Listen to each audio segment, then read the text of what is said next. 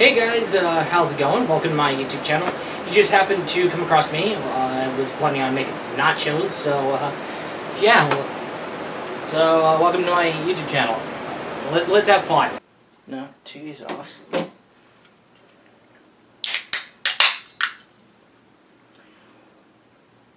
Oh. God damn it. Heater. Now for the spin. Ah, shit. Fuck, I need a can opener. Ah, shit. Where did I put this sucker?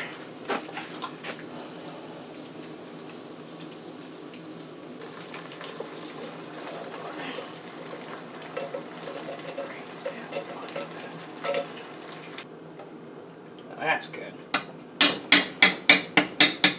Now all I need to do is get the chips and the cheese. Oh shit, the cheese. Gotcha. The nacho cheese. Yeah, I got more of them. Yeah, that's good. Produced with genetic engineering. Genetically engineered nacho cheese. Was it, did it like took a cheese DNA and altered it to be made like nacho cheese? What?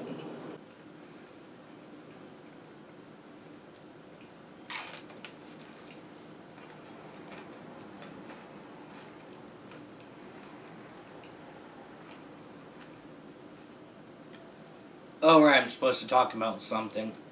So, a lot of you guys are aware of the... Let's talk about franchises for a second here, so... And this is where we're going to stem into this... Okay, yeah, I just beat around the dick bush, I'm so sorry about that. But hey, let's talk about Five Nights at Freddy's. So, Five Nights at Freddy's is a hugely popular survival horror game. So, it's a survival horror game franchise. I keep leaving out the word franchise. What the fuck was I doing? Shit.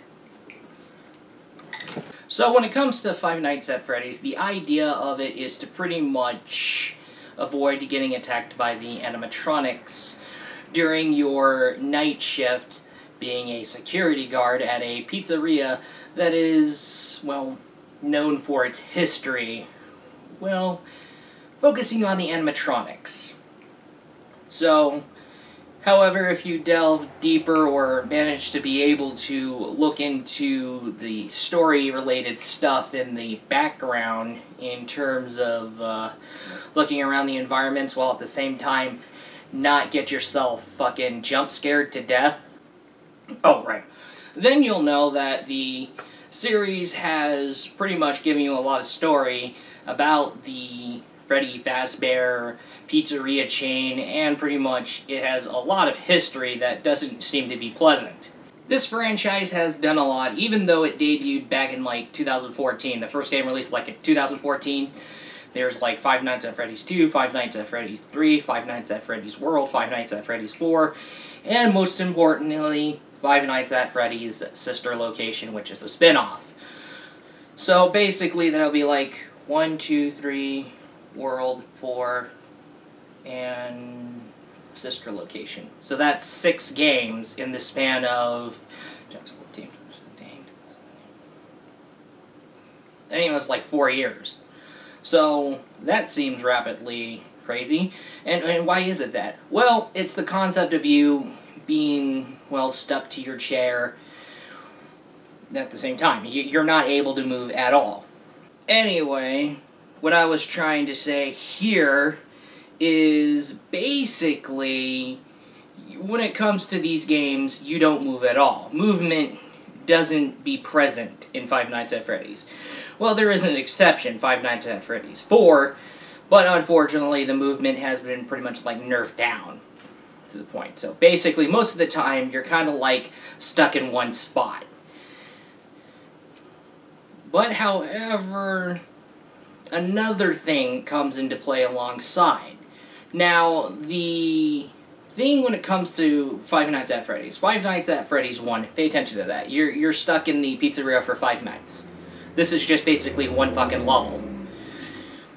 Okay, so the creator all he just has to do, and all he did was just basically just made the models, made the animations, and then just made and this is after making like one level. So basically, Five Nights at Freddy's 2, it's like, there's another one you won't play at the previous location. Here's the thing. It's like a new level. But however, each installation, it's just one level. Yeah. See what I mean? So basically how this works is that level 1, Five Nights at Freddy's 1, you get Five Nights at Freddy's 2, you're in Five Nights at Freddy's level 2. Five Nights at Freddy's level 3, Five Nights at Freddy's level 4, and then Five Nights at Freddy's, the sister location, that's that level. And yeah. Basically each game is just one map. Basically, making a Five Nights at Freddy's sequel is a lot faster due to how easy it is to make. Oh, crap, I forgot to get me something to drink. So, yeah, it's very easy to make. That's why there's so many sequels in the span of basically like 3 to 4 years, if I remember correctly. So, the thing about Five Nights at Freddy's is, yes, it's pretty easy to make. But, however, a lot of people seem to get bothered by the fact that there's been, like, 6 games in the span of, like, 3 to 4 years. Like I said, if I remember right. Because if I remember right, 2014, 2015, 2016... No, that's 3 years. But then again, I would have to say 4 because 2017, there's probably going to be another Five Nights at Freddy's. Probably a Five Nights at Freddy's sister location too, so yeah. I'm not going to be surprised if that happens. But I say that the developers need to be really, really careful with their Five Nights at Freddy's sequel.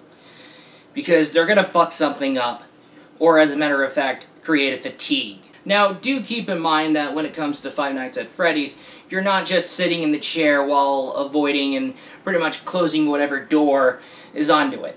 You can peek into the cameras to pretty much ensure something, and this is where the cameras become super useful. Because you can easily just close the doors, but no. The guys have it to where the power is limited, and if the power goes out, you're fucking dead. And also, another thing to note is that you gotta be very, very aware of Mr. Foxy, the Pirate Fox, who likes to basically jump at the opportunity to basically ambush your sorry bitch ass, while giving you less opportunity to pretty much react. And of course, over every new installment, there's always something new, like new animatronics, of course. But however, new characters to where you gotta be very, very careful.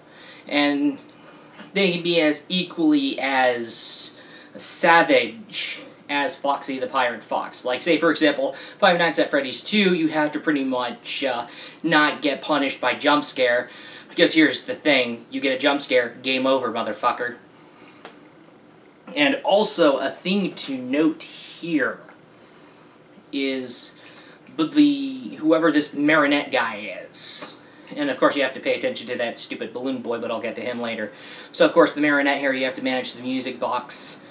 Otherwise, if the music box stops working, the Marinette's gonna jump your sorry ass. That's what keeps him back.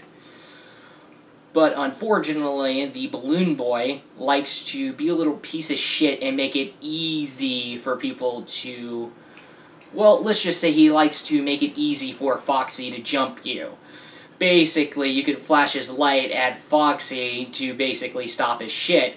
But unfortunately, the balloon boy can pretty much fuck with your flashlight if he gets close to you enough. I don't think I was 100% positive with Five Nights at Freddy's. I mean, I had something a little negative to say, and it was like criticizing the rapid growth of it. So, because of this, there's going to be a kid who, I don't know if he's around or, but there's a kid who likes to play this alongside Minecraft, and pretty much if he hears this, he'll probably make a response video screaming like hell and blasting out the N-word, and basically still screaming his fucking head off. Anyway, I'll be enjoying the rest of these nachos while at the same time getting myself a drink. Anyway, that is all I gotta think about, and I'll be looking forward to you in the next video.